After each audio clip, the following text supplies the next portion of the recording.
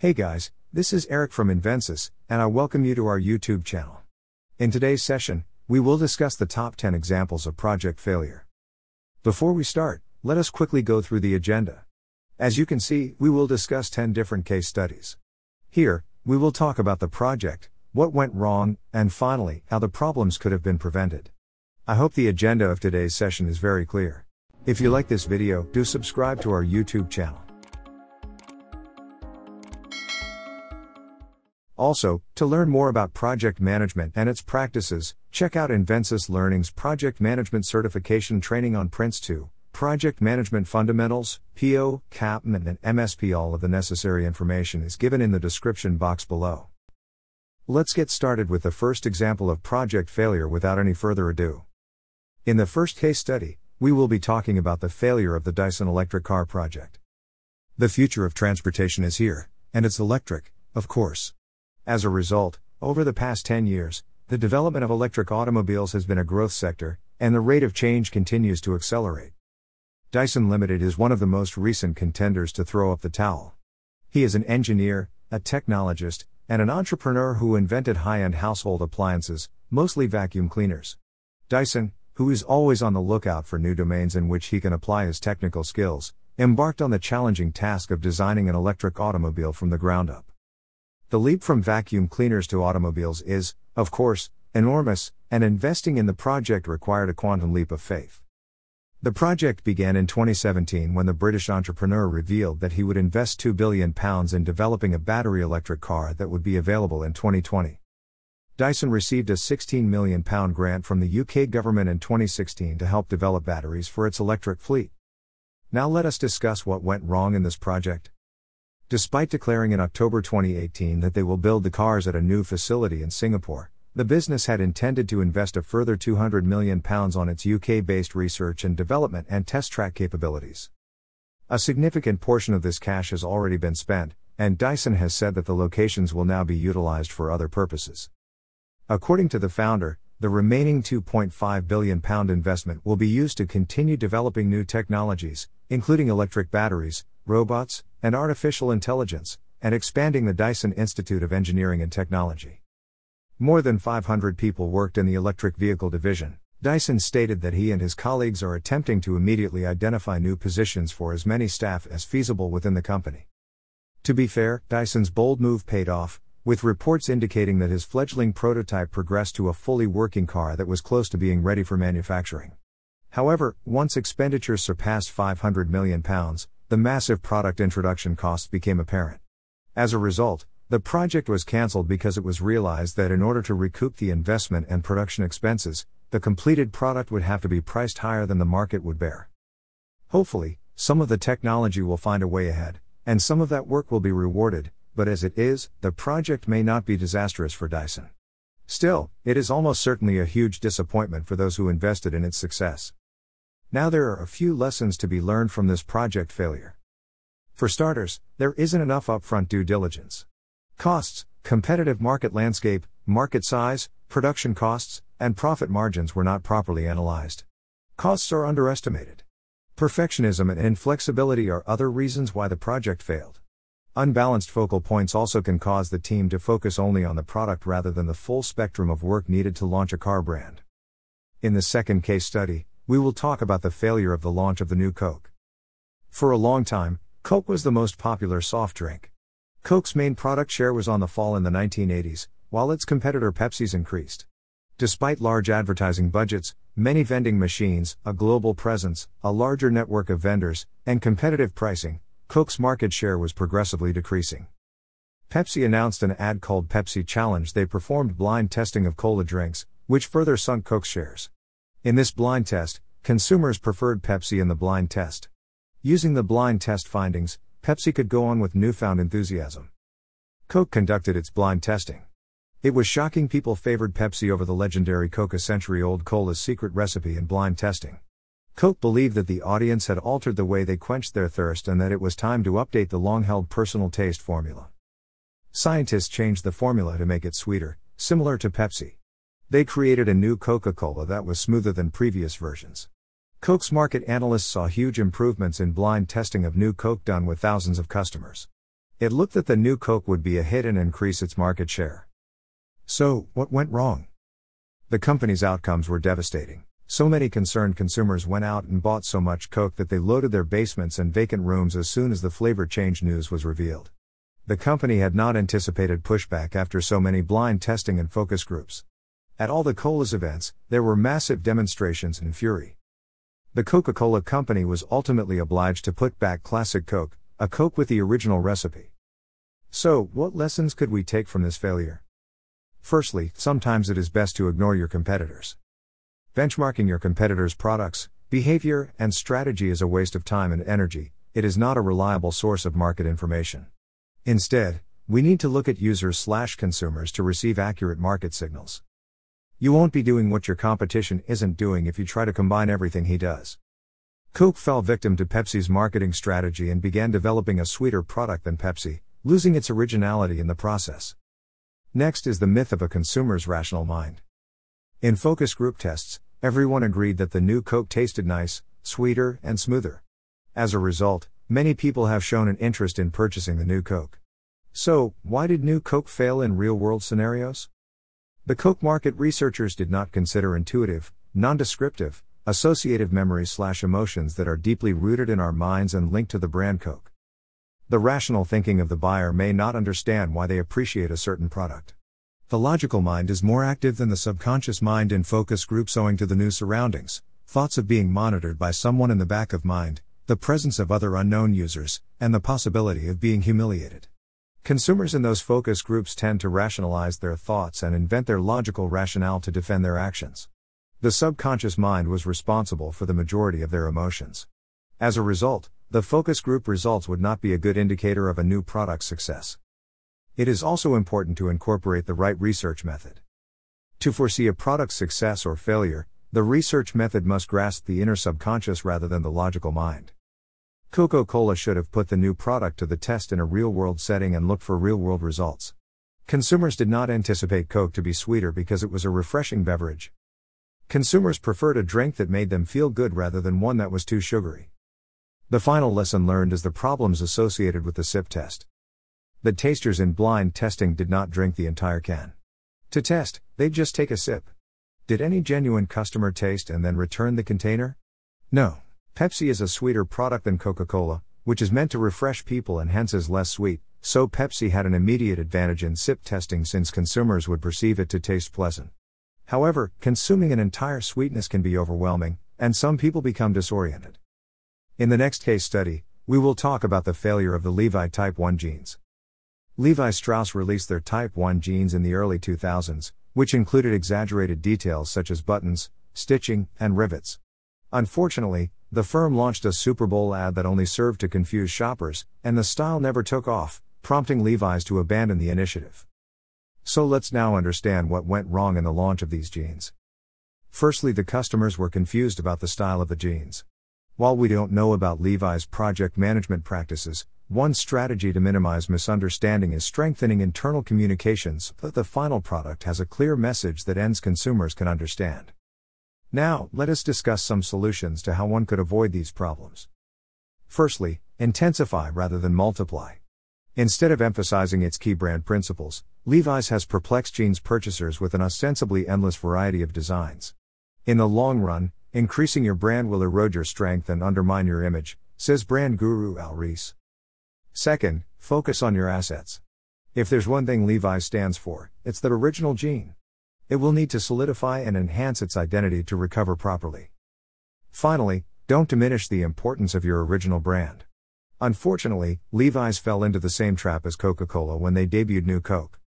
The next case study is on the NHS Civilian IT Project. The National Programme for IT of the National Health Service, NHS, was the largest public sector IT program ever tried in the UK, with an initial budget of £6 billion over the key contract's lifetime. The NPFIT's main goal was to modernize the NHS's use of information technology by introducing integrated electronic patient record systems, online select and book services, computerized referral and prescription systems, and supporting network infrastructure. Despite the fact that many of these services were never delivered, the government, and eventually taxpayers, faced considerable expenses due to the initiative, including contract transition and departure costs totaling more than £10 billion. Now let us talk about what went wrong in this project. Politicians and program administrators rushed rapidly into policymaking, procurement, and implementation procedures in their hurry to enjoy the benefits of the program, leaving little time for engagement with important stakeholders and failing to address confidentiality issues. This led to an unreasonable schedule, short preliminary work, failure to assess progress against expectations, and failure to test systems. The next problem was the failed design. The government sought an overly ambitious and unmanageable centralized strategy to cut expenses and promote rapid acceptance at the local level without considering user happiness and confidentiality problems. This failed to recognize the risks or limitations of large IT projects, a failure to recognize that the longer a project takes, the more likely it is to be overtaken by new technology.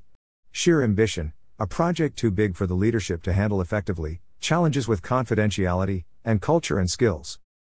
Furthermore, the NPFIT lacked clear direction, project management, and an exit plan, which meant that the NPFIT inevitable setbacks swiftly developed into system-wide disasters. Furthermore, the Department of Health's and government's cultures were not favorable to quickly identifying and correcting strategic or technical faults. This resulted in a lack of clear leadership, not knowing or constantly changing the project's goal, not committing the necessary budget from the start, not providing training, a lack of concern for privacy issues, no exit plans and no alternatives, a lack of project management skills, a treasury emphasis on price over quality, IT suppliers who rely on lowballing for contracts and charge heavily for variations to poorly written specifications, and a lack of project management skills. Now let us talk about how the NHS could have done things differently. Several lessons for project managers, IT experts, and business executives may be found in this case study. It is important to understand the problem. Projects top-down are considerably more likely to fail than projects that are bottom-up, and NPFIT was the epitome of a top-down effort. The drive for launching NPFIT came from the cabinet, and it's difficult to deny that many of its objectives were admirable. Any initiative, much alone one that would revolutionize a key building block of a nation's healthcare system, must be initiated by the proper people who are well versed in the challenges. It's tragic for civil servants and the departments they lead to bear the brunt of ministerial proposals that frequently only make sense on paper and are nearly difficult to implement. This is why understanding your problem is half the solution. For more insights on this topic, the next important lesson is to engage stakeholders. A project should rarely be considered an IT project, rather, it should be viewed as part of a larger process to bring business advantages. The importance of excellent consultation with all stakeholders involved, including end users, is a given in successful technological initiatives. However, since the start of NPFIT, major players in the health system, particularly doctors and GPs, have raised concerns about the intended system's accessibility and usability. Even from the start of the NPFIT project, it was unclear exactly what would be supplied to the eventual end users.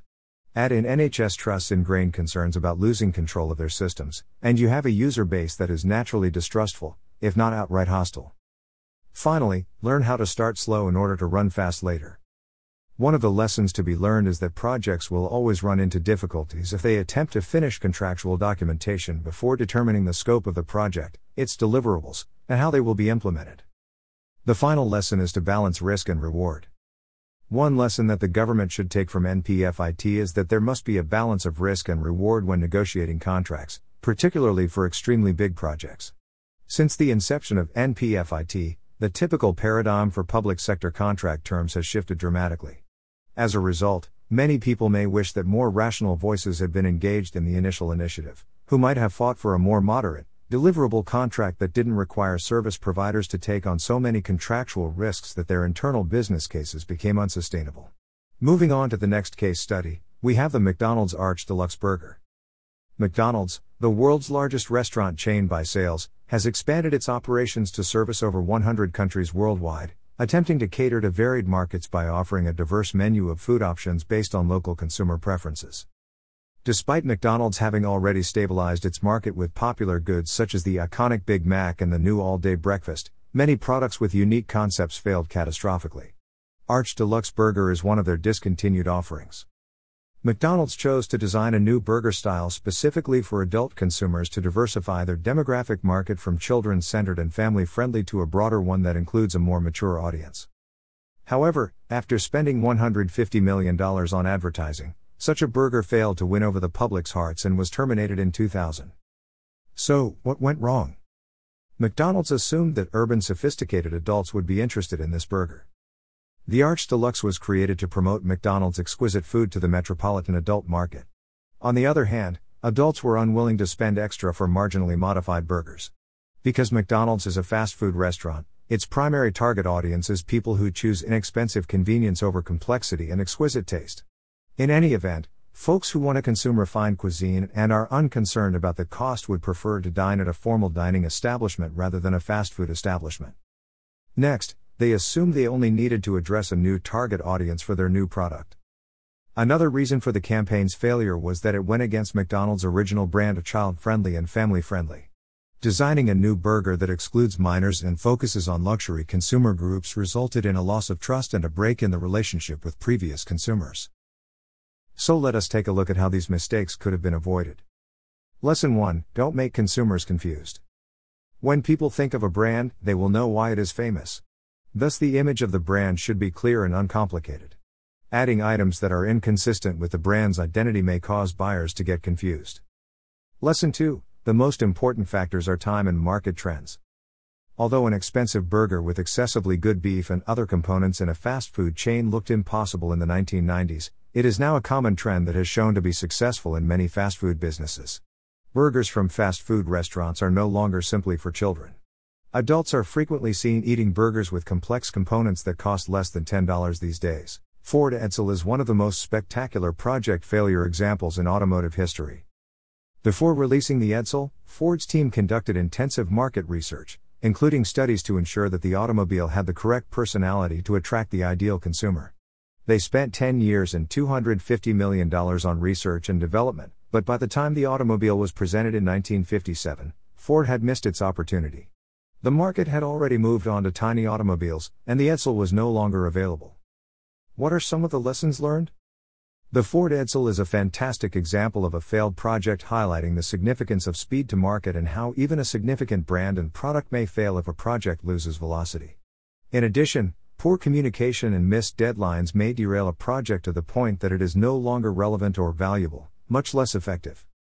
Paying close attention to aspects like resource availability and utilization, ensuring project personnel are working to their full capacity and to the best of their abilities, allows for more accurate project timetable projections and prevents projects from dragging. In the next case study, we will talk about the Airbus A380. The Airbus A380, at the time the world's biggest commercial aircraft, required production facilities from all over the world to construct separate plane elements. Regrettably, these groups employed distinct computer-aided design, CAD, software. As a result, they noticed the elements created by separate teams didn't fit together during installation. As a result, the corporation had to spend $6 billion to fix the problem, which delayed the project by 2 years.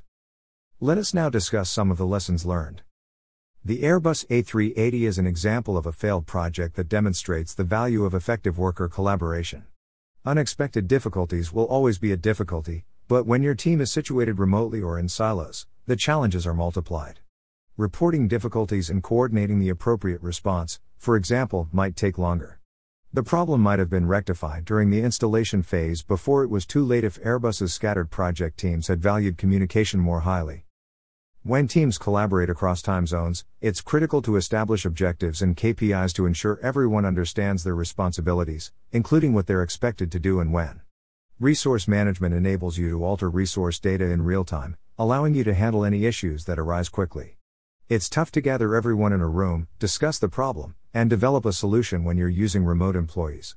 Real-time data and comprehensive visibility over your resources are provided by resource management systems, allowing you to make changes quickly. The next project that we will talk about is IBM's Stretch project. A group of IBM computer experts started in 1956 to create the world's fastest supercomputer.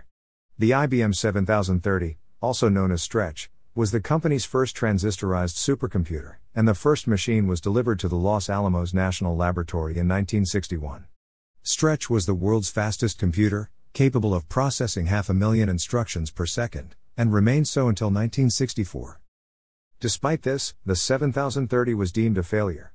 The Stretch was only 30 to 40 times faster than the system it was supposed to replace, Despite IBM's first pitch to Los Alamos to construct a computer 100 times faster than the system it was supposed to replace, IBM had to reduce Stretch's pricing from $13.5 million to $7.8 million after failing to fulfill its objective, implying that the system was priced below cost. Only 9 of the 7030s were ever produced after the business ceased selling them. However, the pipelining, memory protection, memory interleaving, and other innovations established by Stretch affected the evolution of computers as we know them today. So, it is okay even if you don't meet your project's main goals, you may retrieve some of its values. In the next case study, we will talk about Sony's Betamax. Sony's Betamax video recorders are the all-time classic among technology brand flops. In the 1970s, Sony created a machine that delivered home videotaping equipment.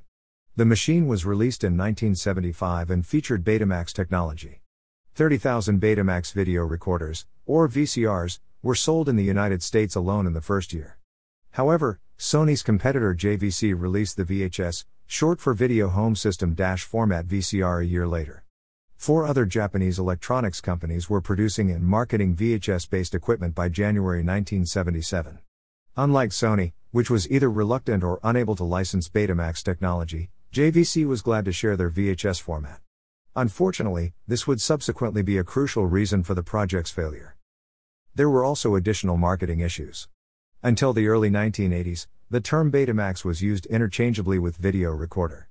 This relationship had both beneficial and negative effects when, in 1979, Universal Studios and Disney filed a lawsuit against Sony, alleging that VCRs infringed on movie makers' copyrights.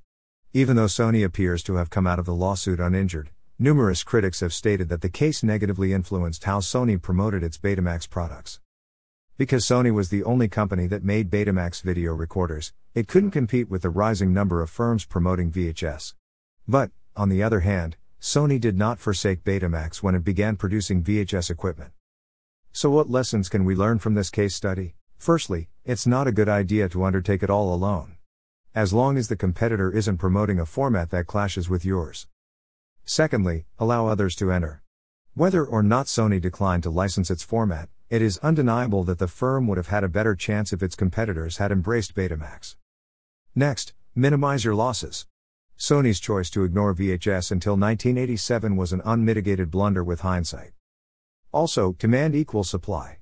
For example, demand for Sony's Betamax recorders dwindled as makers of pre-recorded tapes reduced their supply of beta format tapes. In the last case study, we will talk about the release of the Polaroid Instant Home. Polaroid was once the polar opposite of a company failure case study since it had been an industry leader for decades, but there came a moment when it wasn't. Its collapse was due to a lack of innovation. This was due to a misunderstanding about dealing with failure in the workplace. In the field of photography, Polaroid was the market leader. It was so enormous that Polaroid became synonymous with instant photography, yet the firm was always more concerned with honing its technology than with invention, even from the start. Among other things, its lack of vision would be a major cause of its demise.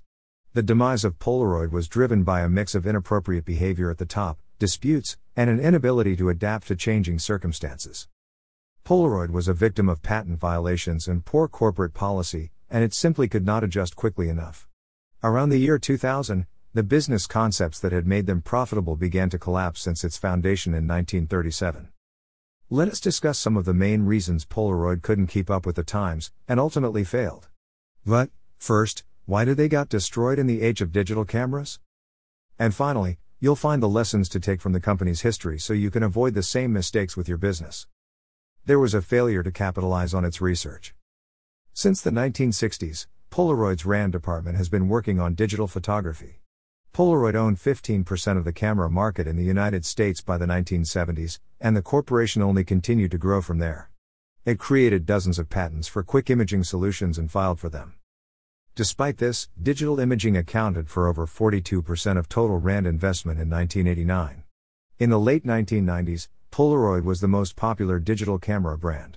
Surprisingly, the firm did not take advantage of its study. Because that decision was made at the highest level of management, the executives of Polaroid were the ones who endorsed such antiquated technology. But, more crucially, they did not do adequate market research. The next mistake was the over-reliance on one aspect of the business. Polaroid had a whopping 65% gross margin on instant film at one time. So it was undeniably the most important gear in their financial machine. But, unfortunately, it determined the company's finances, and as a result, Polaroid officials opted not to expand. Even the company's founder, Edwin Land, refused to put additional money into electronics. The only thing on their minds was instant film. This resulted in substantial financial mismanagement, including significant investments in digital photographic research and development that the firm failed to profit on. So what are the lessons to be learned from this failure? The failure of Polaroid was caused by two factors: a faulty business plan and a fear of becoming innovators in their profession. Polaroid may have controlled today's industry given their early research into digital photography. However, the dread of failure set in early in the organization. If you want to stay successful, you can't be too afraid of business failure. Having the ability to branch out, innovate, and understand the market is vital. With this, we come to the end of today's session on top 10 examples of project failure. If this has spiked your interest and you want to know more about project management, I recommend you to opt for PMP certification training and clear the exam. At Invensis Learning, we provide various PMP certifications that will pave the way for your career in project management. We are accredited by respective governing bodies or courses in line with their guidelines for each of these certifications. Post-enrollment, you will get lifetime access to a personalized learning management system. LMS has all the class recordings, live class, webinar links along with assignments and case studies to practice. All classes are live instructor-led, delivered by trainers with rich domain experience. Thank you guys. See you in the next session.